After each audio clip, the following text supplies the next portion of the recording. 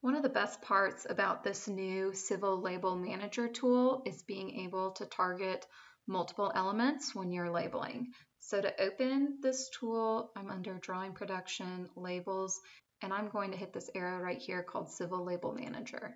An example from the Bentley Delivered XML is if you expand the civil labels, plan points, this station elevation label, you can see here that it's pointing to this text favorite called Civil Labeler Plan Station Elevation.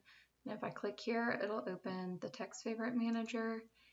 And if I go to this one right here, you can see that it's using a text favorite for the feature name, the feature station, and then a point elevation.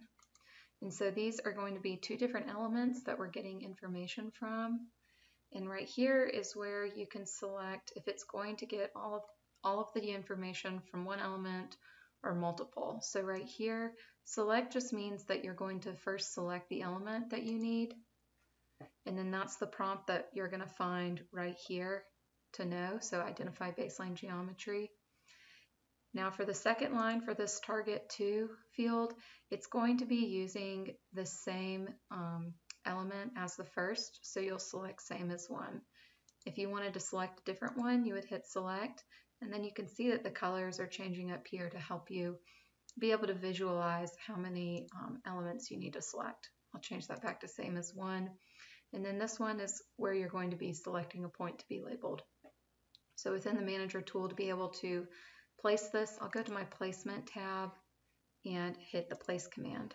So you can see identify the baseline geometry. I'll select this line here, and now identify points to be labeled.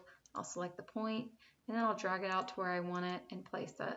And I'll scroll in, and you can see that it has the name of the alignment, the offset of the point from the alignment, and then the point elevation.